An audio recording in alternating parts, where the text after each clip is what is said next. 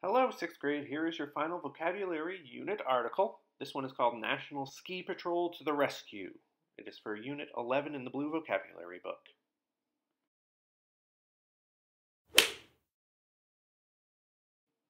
Avalanche!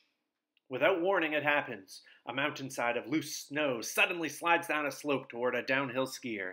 As the skier looks up in horror, he loses his footing. It is as if a carpet has suddenly been pulled out from under his feet. Tons of snow knock him over and drag him down the hillside. In seconds, the skier is buried. At first, he is angry with himself for not staying with his group and for getting himself into such a dangerous situation. Muttering tart comments about his bad luck, he tries to dig his way to the surface. He is too deeply buried for that, though. Instead, he decides to stay still and conserve the oxygen in the air pockets around him. Absurd as it sounds, the skier nestles into the snow, hoping that the other members of his ski party will have seen the avalanche and notice that he is missing.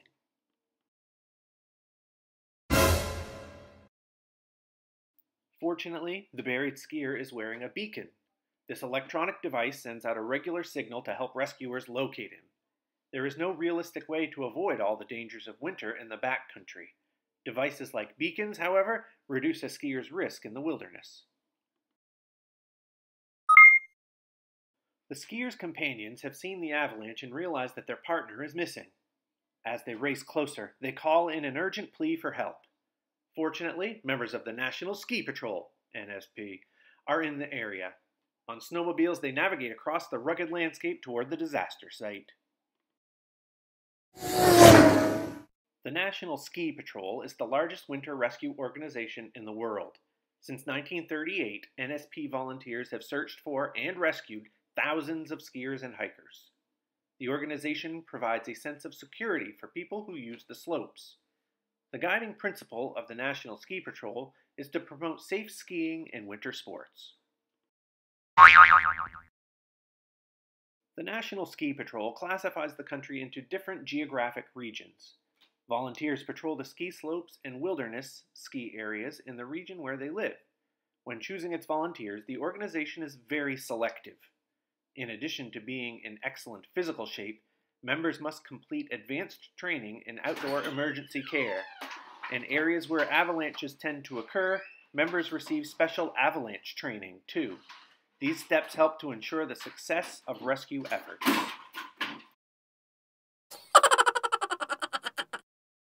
Thanks to their high level of preparation, the NSP rescuers are able to help the skier buried by the avalanche.